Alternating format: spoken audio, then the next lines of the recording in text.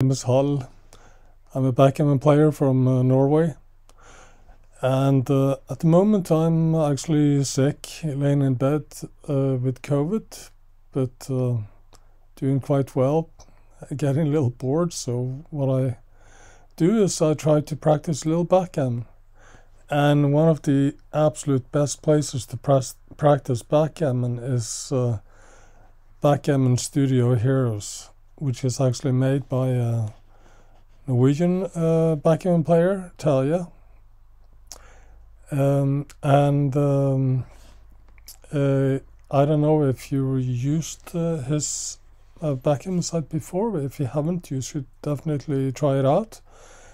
And one thing that I find very useful is his section called Practice. So if you click on Practice up here, you log on, and then you will find this welcome page with 4 panes. And if you go to training tracks, you will find a lot of what he called training tracks, which are different positions and situations that might occur during the game.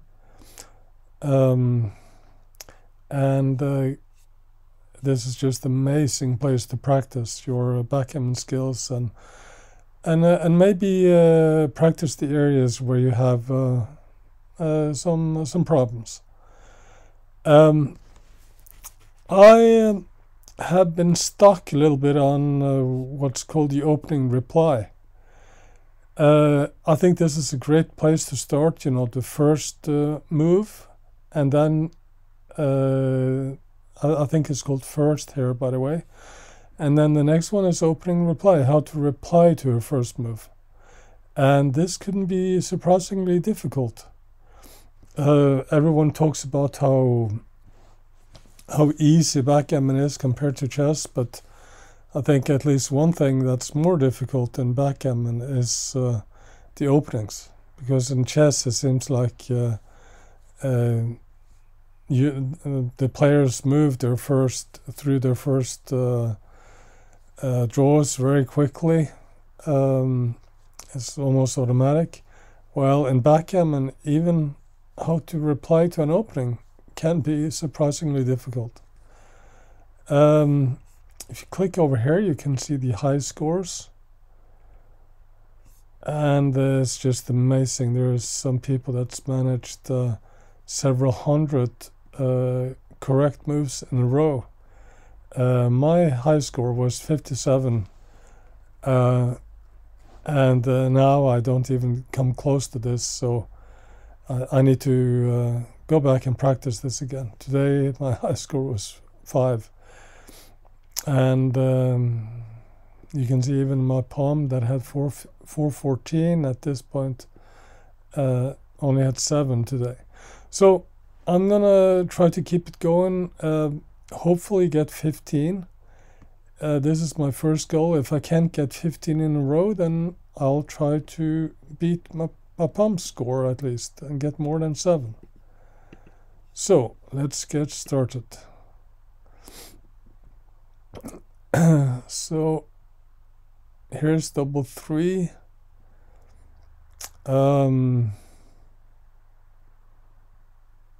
I think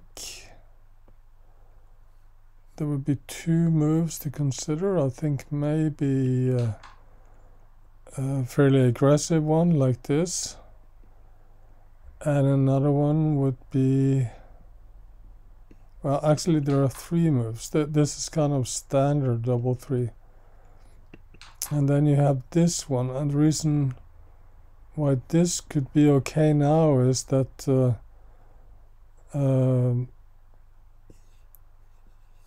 that the opponent would concentrate making points here and not hitting out here. And here we do 2 good things by moving forward, getting advanced anchor, and making our golden. I think I go for this one. And that's wrong.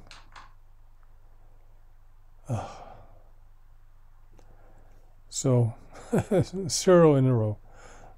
So let's see. This was 0.22 wrong. You know, not a super big error, but big enough error that you get off to a little bad start. And this is so important in backgammon that your first moves are correct, so that the game develops to your advantage. So correct move, get the anchor. I was correct there, and then make not the 5 point but the 3 point. Okay, let's start again.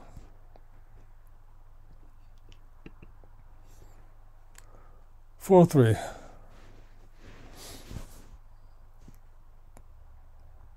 Score 3-2 to 5. I see 2 possible moves. No.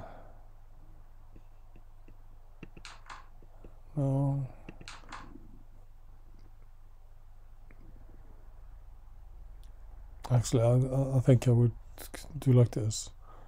Here the 2s is duplicated. He wants to hit with a 2 and also hit me out here with a 2, so I'll go for this. Yeah, 1 in a row. Finally. 4-3. Back in the match. 3-4 to 11. By the way, all these positions that come up is taken from a huge database that Tai has collected, where he has taken all the mistakes that's been made and categorized them. So in this play, Alan, who's on roll now, obviously made a mistake. So all the positions we see are mistakes that's been made. So actually you try to find the correct move and do better than what the player did in the actual match. And if you want to see which match this was, we go to the menu and match info. So here you can see this was Madison tournament back in 2021, and here you can even see the PRs that the players played on during this match. John O'Hagan 2.84, excellent PR. Okay, 4-3. I think I would go with a standard 4-3. Yes, that's correct. Mistake being made was that he went up to the 20 point instead of 21. 5-1. Okay, 1 is for sure hit. My guess is that maybe John hit twice, but it's actually only correct to hit once. Yeah. And yes, he hit twice, and that was a 0.41 mistake. Fairly sizable mistake, I would say. Okay. 9-7 to 11. Here the opponent has slotted the 5. Actually, what I found is that it's often correct to slot to 5, and I don't do that too much, and I should learn to do it more often. And I wonder if that even might be correct now.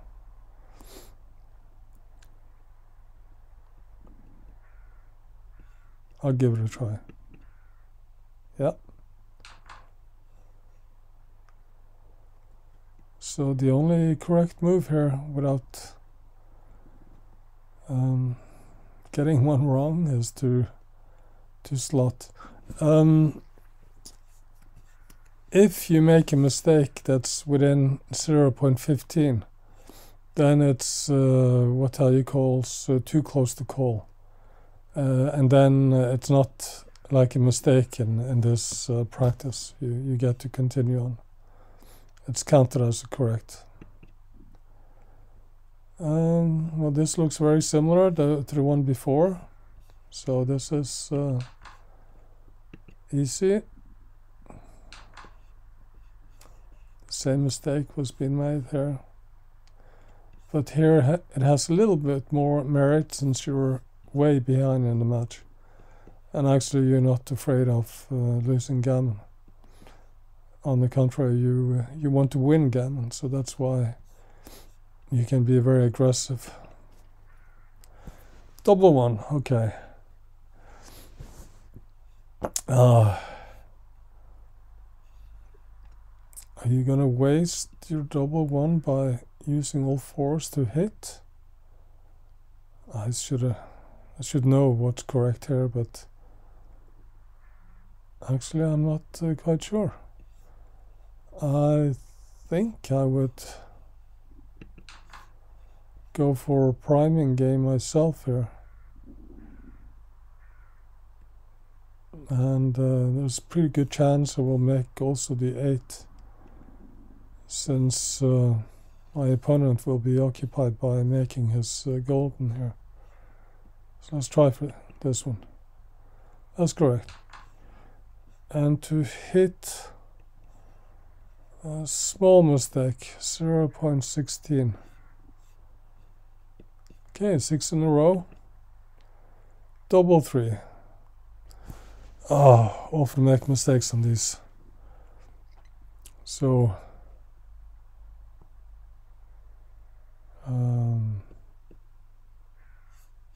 forward and making the 3, I guess.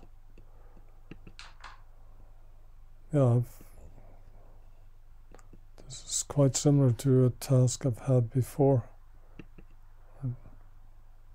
No.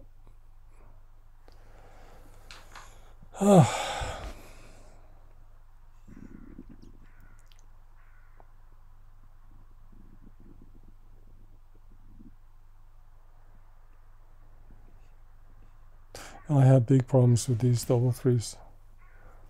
Sometimes it's correct to make the 3 point here, other times you should make the 5 point, other times 10 point. Okay. 6 in a row.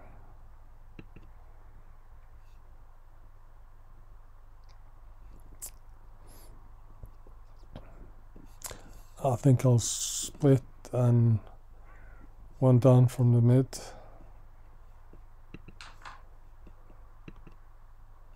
Yeah.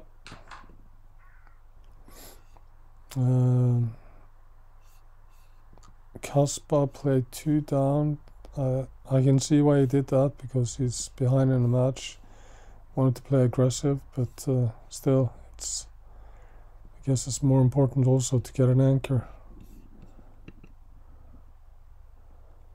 Okay, 6 hit for sure. 3. Okay, 2 possibilities. 1 down to continue the blitz in a way, or 1 up to try to get an anchor. Score is 3-3.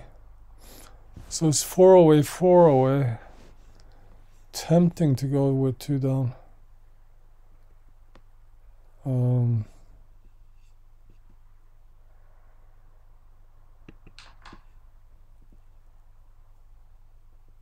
I think I chicken out and try to go for advanced anchor at the same time as I'm hitting. Yeah. Whoa, 2 down. It's actually a blunder. Very sizable mistake.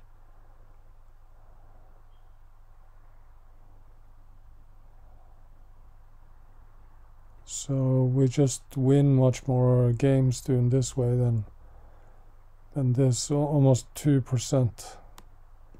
And the gammons are actually surprisingly about the same.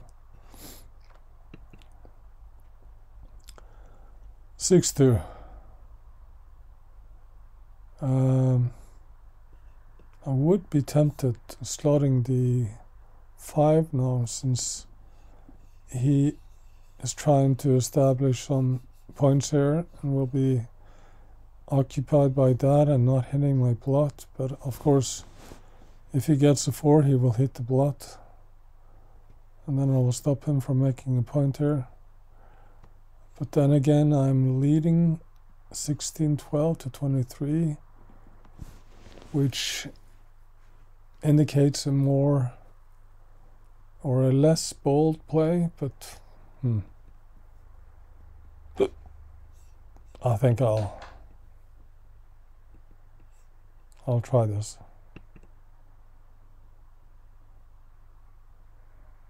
Nope.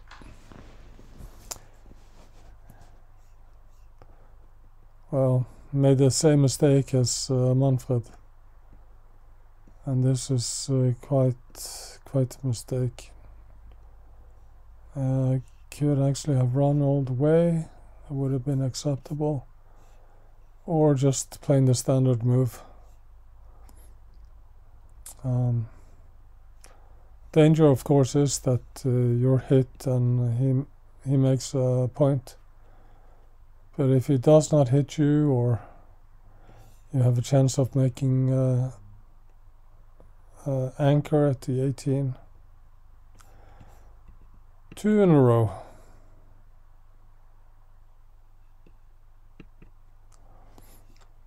Okay, 2 hitting for sure. 2 way 4 away.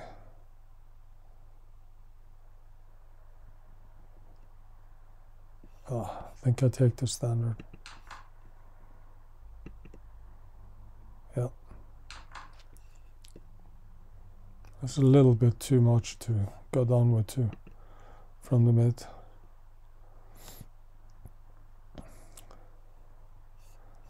One, 2 to 11. Chris Bray.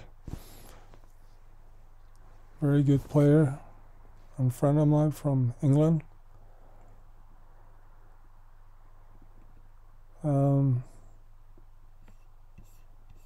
I think I'll go with a standard. 4s are somewhat duplicated. Correct. And what did you do, Chris? You hit. I can see why he did that. You take away half the move of your opponent, so it's more difficult for him to continue making a point here. But it's a little bit too much, but absolutely acceptable. So this also depends a little on the style of the player.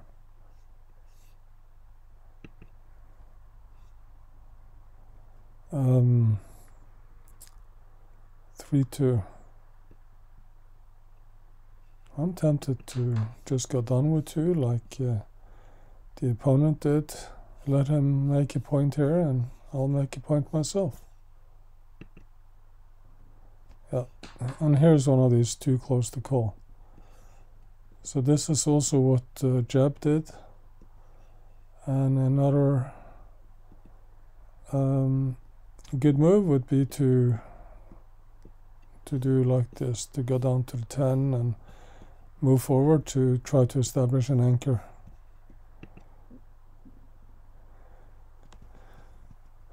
6-2. So 6, yeah.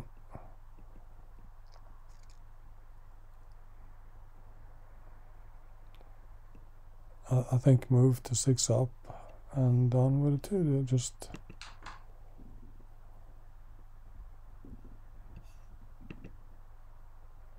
yeah. Oh, this was not the best move at all. David made a big blunder here by playing way too aggressive. 5-3. My guess is that Chiva made the 3-point, but I think here you definitely should hit the blot. Yeah, he made the 3, which is a big mistake. 4-1. Oh, I think we need to hit the blot and just split the backman. Yeah. Okay, 6 in a row. Oh, this is very similar. My guess is that the player maybe hit twice, which will be a little too much. We could also bring a man down. I think I would do this if I was behind in the race. Behind in a game or match. But I'm not. I'm leading 4-0 to 9, so I'm going for this. Correct. 7 in a row.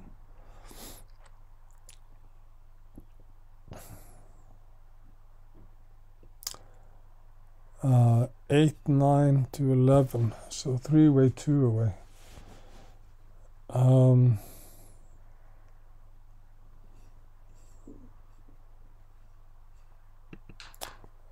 This would be standard for 1, and I think it would work pretty well here too. One could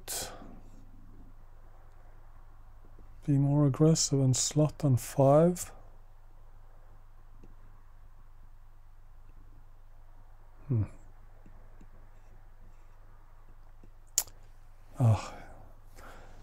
I might miss this one.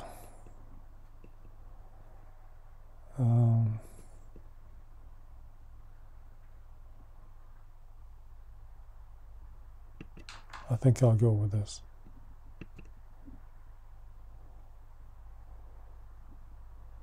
No, it was the other one. So I guess you should use the opportunity to slot here while he is trying to build a prime on the other side of the board. Okay, well, 7 in a row. So I didn't beat my opponent, but I tied him. Okay, one more go. Let's see, I need to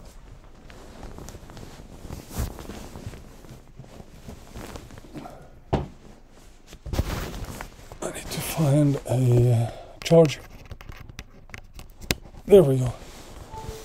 Okay. Well, here isn't it just to make the 3?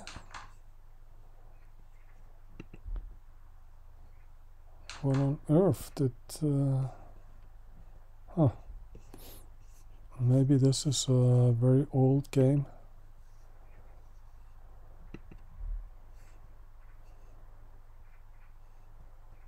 This is from 1976. Dallas Backgammon tournament. Malcolm Davis played at 9.79 before the time of the bots, and I think they didn't like to make a deep point like that. 3-2.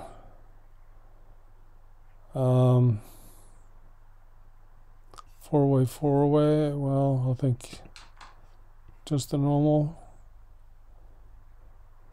So Neil Caceres, a very good player. You made a mistake here, Neil.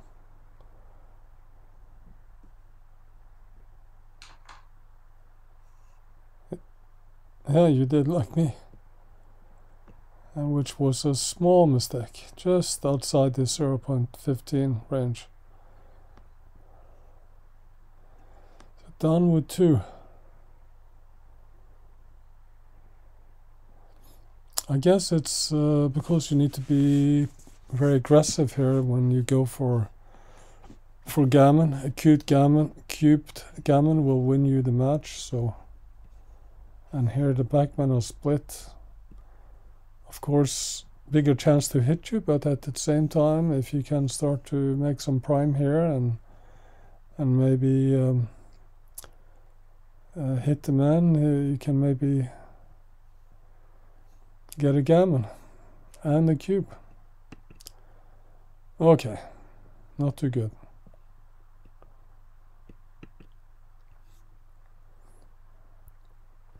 (4-1). I think it's too much to slot on the 5. I think I'll go for this.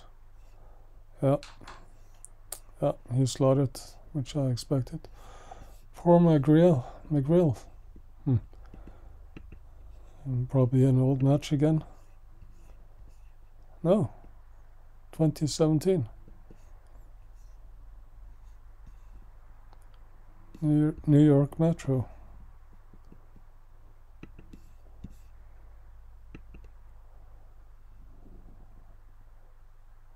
Very similar. I'll do the same thing. And they slaughtered the 5 again. 4-3. Behind 2-5 to 17 in the match. Tempting to go down with 2 from the mid, but I think actually the correct is to split the backman, because here the opponent will have to bring down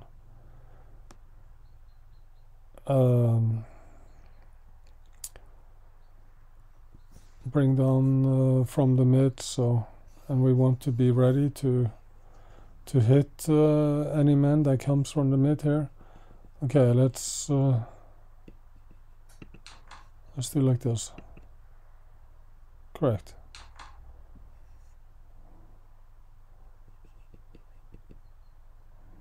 It would have been a small mistake to go down with 2. When you bring it up to 21 and not 20, then you duplicate the 2s. You need 6-2, for instance, to hit, and here you need 2 to hit. 5-2. Behind in the match. Little tempting to slot on 4, but at the same time I want to have an anchor. So I think I'll just move forward. Yeah. And I was slotted to 4, which was a mistake. Would have been fine also to bring down 2.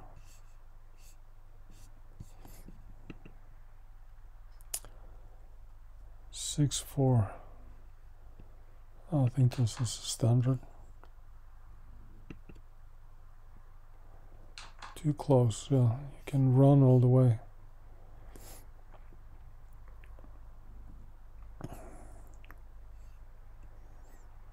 The reason you can run all the way here and is still correct is that the opponent has built the golden, and the danger, of course, is that he will start to blitz you.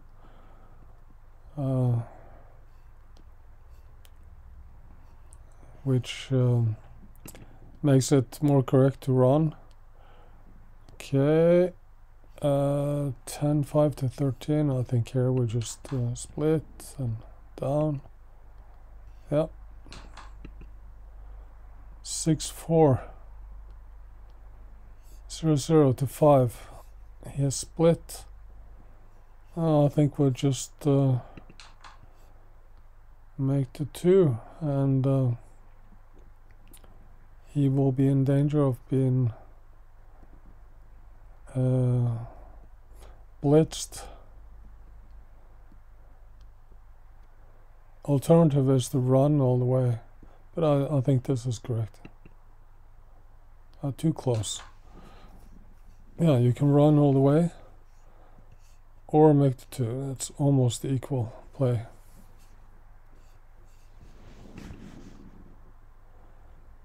6-4. 3-3 to 11. Here I think we'll just run all the way. Okay, 8 in a row.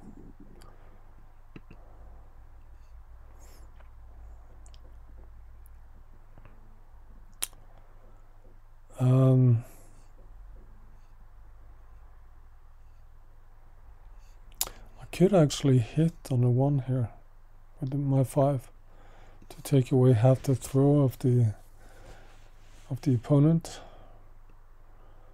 I could also move forward to the 20, but then he can hit me and make the golden point, which he really wants, or bring down 2. It's a little passive, so actually this one I'm not quite sure of. I think I'll bring down 2.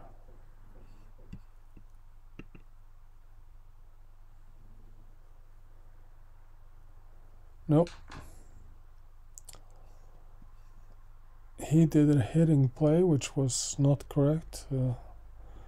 Little too much. The correct was to go forward. Okay. Go all the way would also be a little mistake.